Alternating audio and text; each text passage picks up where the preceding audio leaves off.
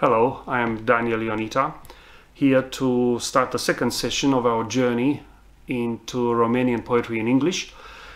In the first session, we had the introduction to the whole series, as well as a brilliant poem of a okay but not great poet. I'm talking about The Moment of Grace of The Silver-Fanged Boar by Ștefan Augustin Doinaș. Whoever wants to catch up with that session can do so. It's session number 1, this is session number 2, and today we are dealing with a superstar of the Romanian poetry pantheon. No, it's not a morning star, it's not the brilliant Mihai Eminescu. That will have to wait. I need to be in the mood for it. It will come, it will come. I'm talking about Lucian Blaga, May 1895, May 1961. Blaga was a philosopher, he was a poet, a playwright, a translator, a journalist, an academic, a diplomat. He was a commanding personality of the interwar period. He held a professorship of cultural philosophy at the University of Cluj until 1948.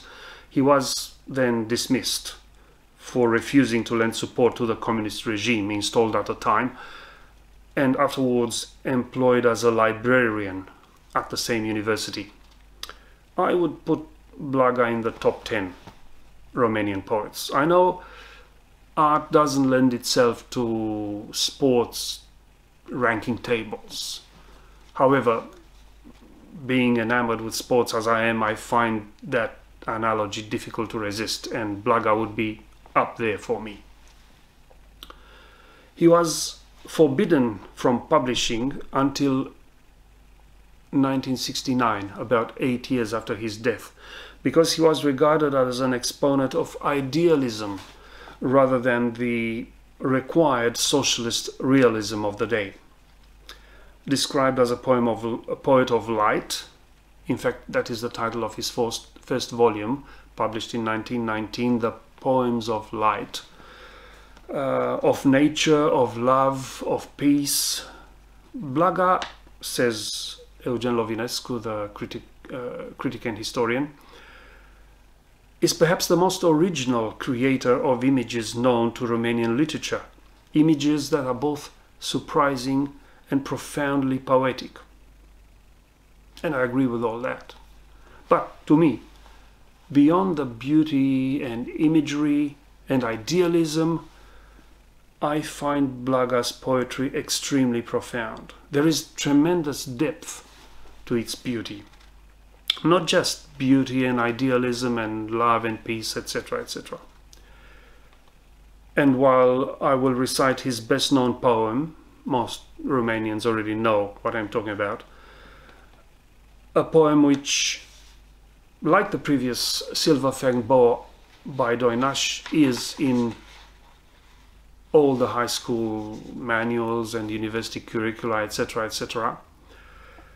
About 10 years ago, I had this interesting email exchange with Miss Dolly Blaga, the octogenarian daughter of Lucian Blaga and in charge of his literary estate. She just received from the publisher the list of poems which I wanted to include in the first anthology of Romanian poetry in English, with the view of approving her father's presence in it and also the poems that will represent him. She was incensed. She found my email talking to Ana Munteanu, the editor-in-chief of Minerva Publishing, and she emailed me a fiery email, gave me a good serving. Why this poem? Why always this poem? It is in all the manuals of high school and university. Aren't you sick of it? Don't you know anything else? And she was right. From the perspective of small Romania and Blaga being a big fish in a small pond, if you like, the poem is everywhere and has been pervasive ever since it got published in 1919. It is about as well known as any Beatles tune to someone alive in the 60s and 70s, or Brothers in Arms by Dire Straits to someone alive in the 1980s. You'll just kind of know it. It'll be in your subconscious and up there bubbling to the surface when you least expect it. However, I had to take the stance with Ms. Blaga of defending the right of the English language reader, of you, not of the Romanian poetry reader or the Romanian high school student, etc., saturated with it on the subject. I remember my good friend and literary critic Alex Ștefănescu saying that if you want children to hate a piece of literature, just put it in a school manual. But back to Mrs. Blaga. I made this argument that we cannot deprive the English language poetry lover of this masterpiece, and I made the offer to translate another Blaga poem of her choice to go along with it. Her reply was both pacifying and kind, in fact. She calmed down a lot. She said she would trust me with picking another poem, and can I please do that? Of course I did. In fact, this edition I talked about yesterday, Testament 400 Years of Romanian Poetry, contains not just 2 but 4 Lucian Blaga poems, meaning, as I mentioned, that I rate him very highly, because only a handful of poets are represented with 3 or 4 poems. Some of them are represented with 2, and the vast majority of about 370 poets in this volume are represented by 1 single poem. I will also give you a second Blaga poem today, one called Eve. Yes, that one from the Garden of Eden fame, Adam's rib, etc., etc. It is a risky poem these days, because most people without a poetic or philosophical understanding and without a sense of humor, we can't afford one these days, might jump to applying labels such as sexism or even misogyny, etc. I do not see it like that. To me, Eve is about the beauty of mystery. In fact, both poems, if I'm stopping to think about it, are about the mystery, are about the bedazzlement of the unknown. And it is ironic because we live in a world which has not for a long time been comfortable with mysteries, with the unknown. We live in a positivist world, we live in a world of data, of information, of evidence. Knowledge is power. Mysteries are unknown is not. This series is filmed during the time of the coronavirus, SARS-2. And everybody is freaking out. Government, scientists, the population, the whole world. Why? Because this pandemic, while not killing anywhere near the numbers of, let's say, the flu of 1918, nor are the projections anywhere near as dire as that, is still unknown. The scientists haven't quite figured it out. There is no vaccine out for it. The politicians don't know what to do, so everybody is freaking out. More people might die of fear than of the actual virus itself. Well, Blaga takes a different stance. He gets cozy with the unknown. He embraces the mystery. He recognizes its beauty, even if spooky. So, here we go. We'll have 2 poems, one after the other, in English first, as usual, and then I'll follow with the same 2 poems in Romanian. I will start with I Will Not Crush the Crown of This World's Wonders, which Romanian viewers already anticipated, I'm sure, and then Eve. See what you make of them, and please leave us a comment, whether you liked it, didn't like it.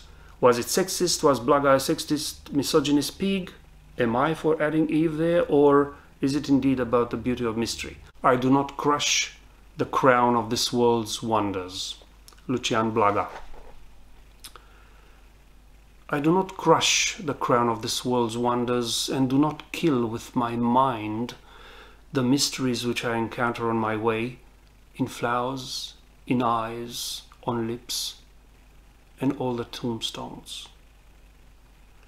Others' bright light might extinguish the spell of the obscure, the enigmatic, hidden in the depths of darkness, but I, with my light, augment the world's enigma, just like the moon with its white ray, which won't diminish, but quivering increases the night's puzzle.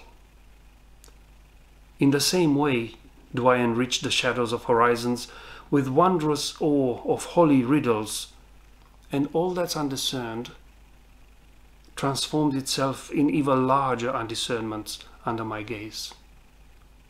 For I'm in love with flowers, with eyes, with lips, and all the tombstones.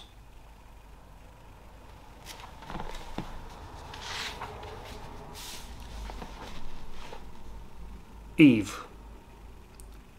When the serpent gave Eve the fruit, he spoke to her with a voice resounding, chiming through the leaves like a silver bell. But it so happened that later he whispered something in her ear, softly, very softly, something which is not written in the scriptures. Not even God heard exactly what he whispered to her, even though he was trying to listen too. And Eve didn't want to tell Adam either. Ever since, the woman hides a secret underneath her eyelids and moves her eyelashes as if to say that she knows something which we don't. And no one does, not even God.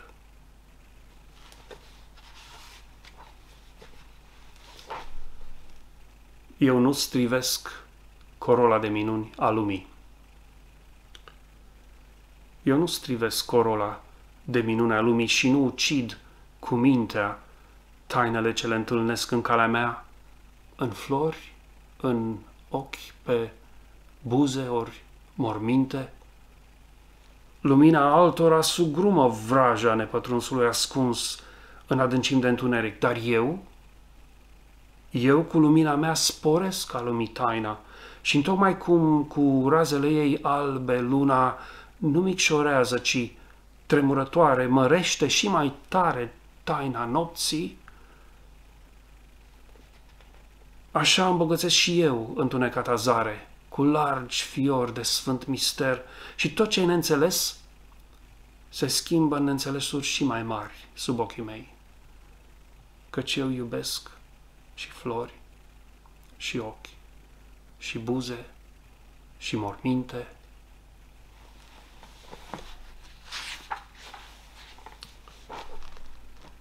Eva. Când șarpele întinse Evei mărul, îi vorbi cu un glas ce răsuna printre frunze ca un clopoțel de argint.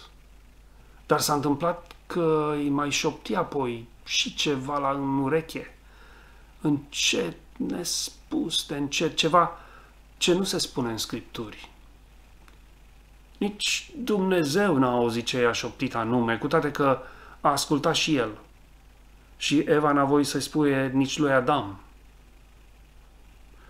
De atunci femeia ascunde sub ploape o taină și-și mișcă geana, parcă ar zice că ea știe ceva ce noi nu știm. Și nimeni nu știe, nici Dumnezeu chiar.